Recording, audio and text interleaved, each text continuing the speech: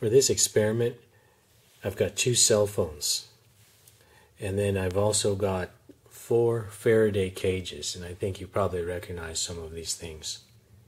Here I have a metal martini shaker.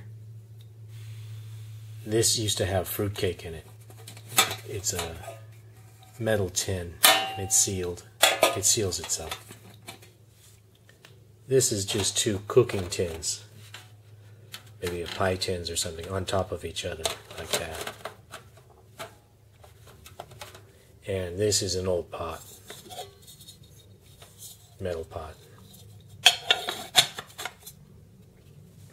Now, the question is, how effective are these 4 objects as Faraday cages? They're all metal. Shouldn't they block out a cell phone signal?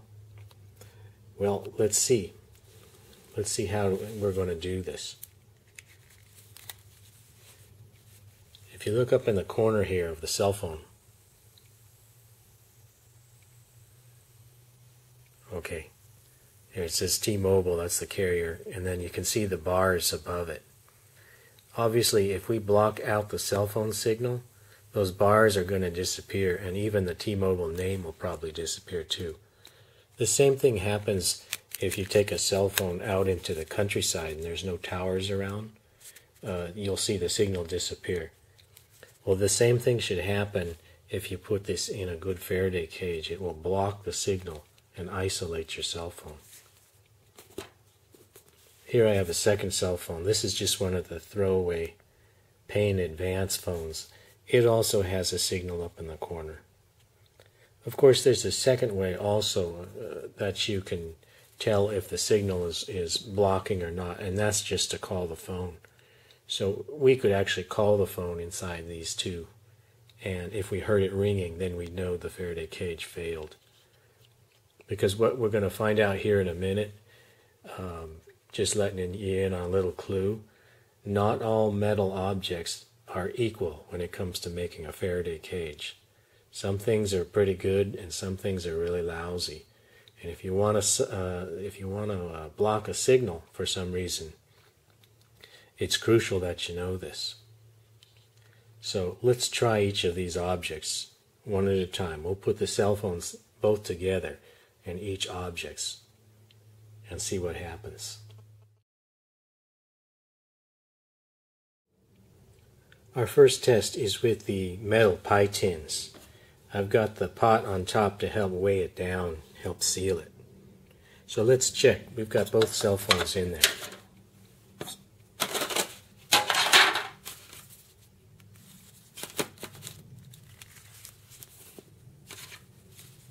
Okay, they're both showing a signal, this one and that one. So right away we can see the pie tin failed. Let's go on to the next test.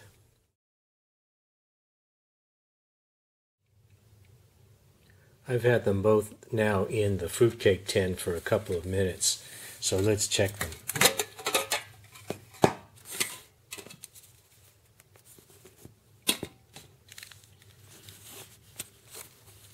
This is showing a signal. This one's not showing much of a signal. Actually, it doesn't show any, but I can see that this one is. So this worked a little bit better, but it's still not blocking the signal.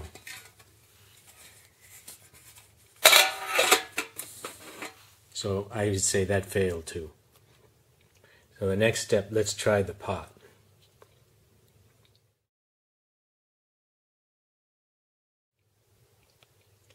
I've had the phones in the pot now for about 2 minutes. It only takes about a minute or so for the signal to disappear once you put it inside of a Faraday cage. And it's been in plenty long enough, so I'm going to check them now.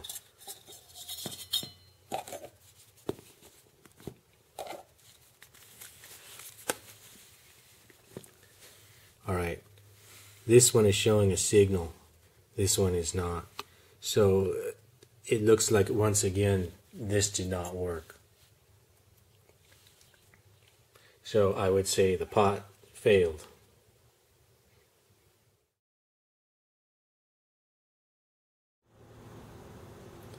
Now we're doing the martini shaker.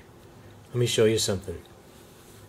Earlier, I put this phone in the Martini shaker all by itself, and the signal was blocked. So I tried to call this, I called the phone number, and it couldn't get through. So if you look here, you see it went to my voice, my telephone call went to the voicemail because it could not get through to this phone. So the Martini shaker successfully completely blocked this phone. Now I have the second phone that we were using inside. Let's check it.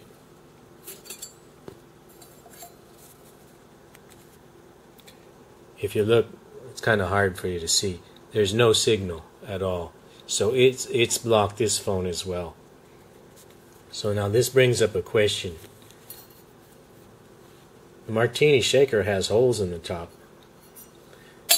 How come the Martini shaker, it's not completely sealed? How come it works better than all these other objects, even though it has holes in the top? The answer is that it's not the holes that make the difference. What makes the difference between a good Faraday cage and a lousy Faraday cage is the conductivity of the metal. How well does the metal conduct electricity? And for example, over here, the fruitcake tin, you can see the metal. This metal doesn't conduct electricity very well. That's why a low voltage, low power signal like a cell phone signal can get through it. But apparently the Martini shaker conducts electricity quite well, so it's able to block the cell phone signal. In similar ways, a microwave oven is a Faraday cage. It's all made out of metal, and you know that a microwave will have a screen door in the front, but the screen will still block the microwaves inside from leaving. Speaking of microwaves, I'm going to try a couple more experiments here with my cell phones. First we'll do the refrigerator. How good a Faraday cage is my refrigerator? It's a metal box. There's my cell phone.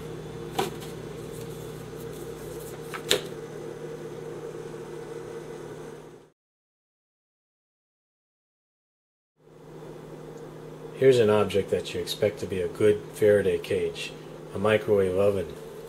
After all, it has to hold the microwaves inside. Here's my phone.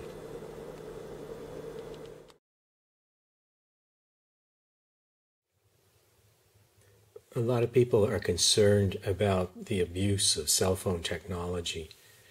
They're concerned that, of course, you can track or locate someone who is holding a cell phone. It can be used to locate people. And they're concerned also that the cameras or even the sound can be used to spy on them. If you're concerned about that, obviously, if you have a good Faraday cage that you have tested, that's the key. You need to test it. Just keep your phones in there. And see, now no one's going to be able to locate you or spy on you. However, you need to keep in mind, nobody can reach you now either. If your mother-in-law wants to call you right now, she can't get through. So just remember that. It's a two-edged sword. Once you take the lid off, of course, now she can call you. And this is useful in another way as well. This phone here doesn't have a plan. This is one of the pay-per-go plans. You pay in advance for the minutes. You can buy these at big box stores, for example. Maybe you pay for 20 minutes, and every time you get a phone call, they dock a minute off, even if the phone call is only a few seconds long. Anybody who's had one of these phones knows the first thing that happens when you take this home is you get a bunch of junk phone calls from marketers and things, and they chew your minutes up really quick. Of course, you can turn the phone off, but if you want to make phone calls all during the day, it's kind of a pain to have to turn your phone on every time. What you can do, of course, is store your phone like this. and now no marketers can reach you. Yet if you want to make a phone call out, all you have to do, it's this quick. Now you can make a phone call. When you're done, you put it back in there. So that can actually save you some money if you have one of these pay in advance telephones.